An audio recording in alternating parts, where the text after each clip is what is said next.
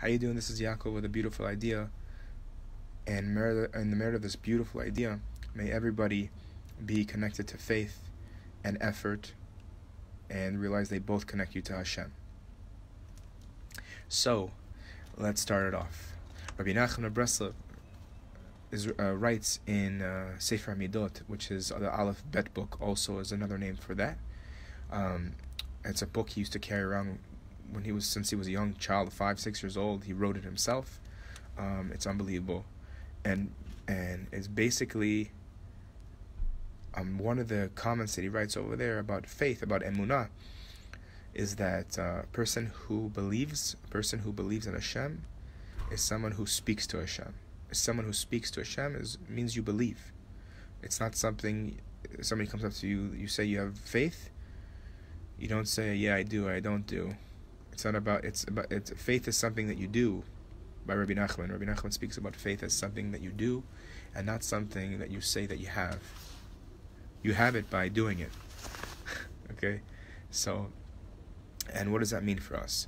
So there's a daily equation. I'll give you a story actually, so you understand a little bit about the two, because we're speaking about Emunah, which is faith, and Hishtadlut, which means effort. Hishtadlut.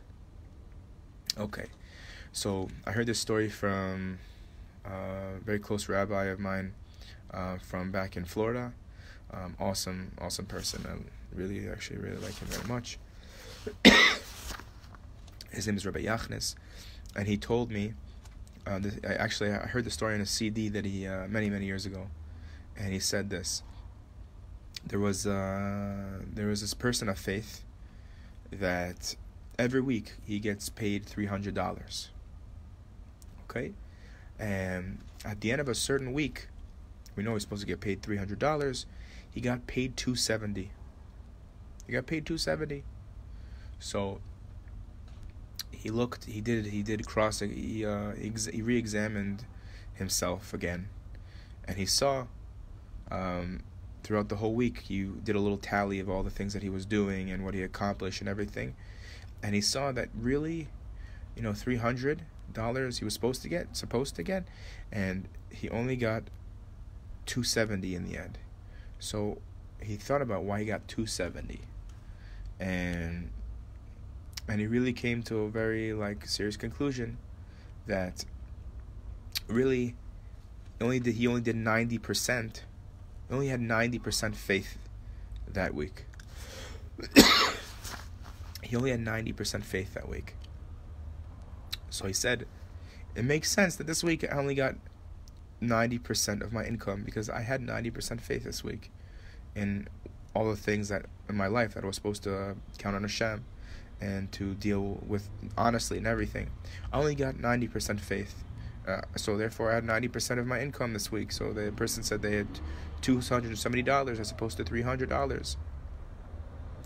So this story illustrated for me and for all those that are listening, that how faith can go for a person.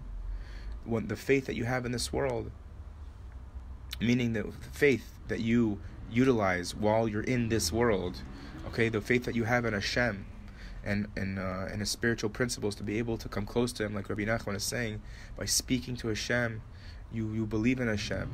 When you speak to Hashem, so a person can achieve endless amounts of serious faith, where you can walk and you put an effort. That itself, speaking to Hashem itself, is an effort. It's something that you do, okay? But it's a spiritual effort, and it's direct. So when you're doing the spiritual effort directly, so you're getting your shefa, you're getting your abundance directly, like that. That is considered itself an effort, okay? Learning and praying, considered itself an effort, okay? However, whatever's left over, that 10% that spiritual person we were just talking about, he said only got 90% because he had faith, 90%. So what's the 10% that's lacking? He could have made it up. How could he have made it up? By putting in hishtadlut, his effort.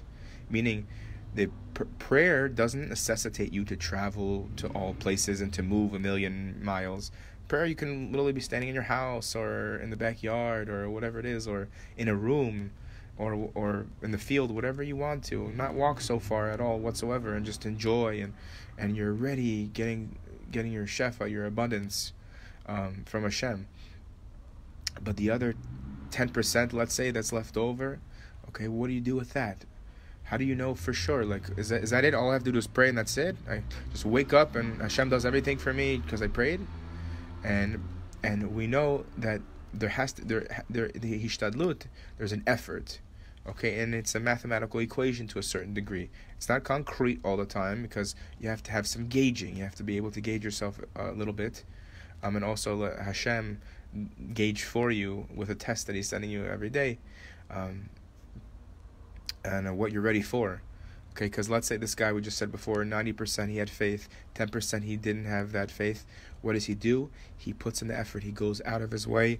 He gets up off his tush, and he goes to the store. He's got to go to this place. He's got to go to this place. But it's 10% left over, so he doesn't have to break his back. That's the idea of being a spiritual human being. Being connected to your roots, which is your soul, which is your spirituality, is that people feel, okay, like I gotta work so hard, I gotta do all this. Two people studying for the same test. One person's praying a lot. One person is relying completely on their own efforts. The person who's relying completely on their own efforts is gonna have to do a lot more to be able to do well on that test. Okay? Because when it comes down to it,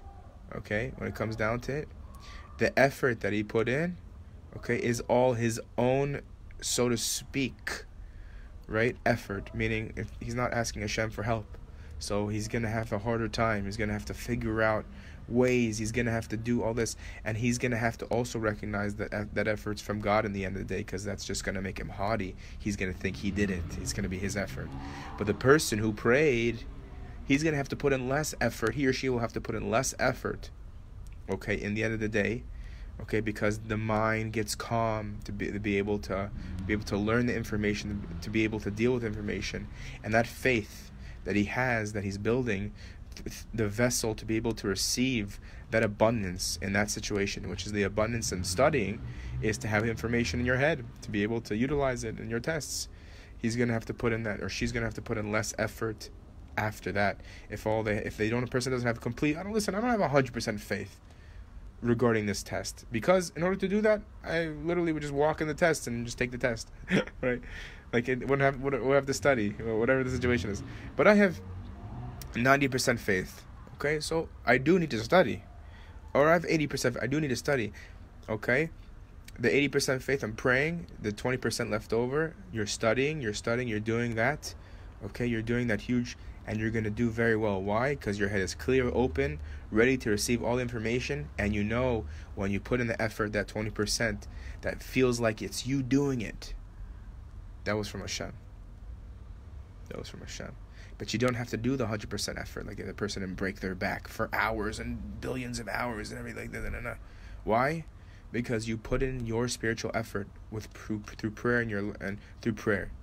And when you're praying in that situation, especially, and you're having so you're having that faith, okay, that's coming to take, let's say we have a mathematical equation. 100% faith means Hashem will fulfill without doing, with whatever it is.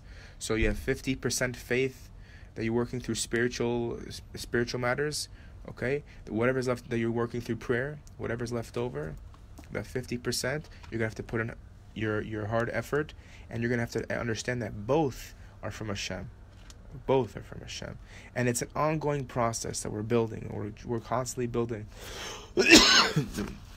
We would love for at the right time, B'ezrat Hashem, that we have for us to have 100%. But the truth is, I think there are situations in life where we can have 100% faith, and situations in life where it's harder for us, and we're working on it. But our job is to always constantly realize is that we have to be willing to put in both. We have to be willing to pray and to learn, even if our faith, to do our best to build our faith, and whatever's left over, whatever the situation is left over, we have to be willing to put in that hard effort, to be dig in the snow, to be able to get on our clothes in the morning, to be able to do whatever we have to do.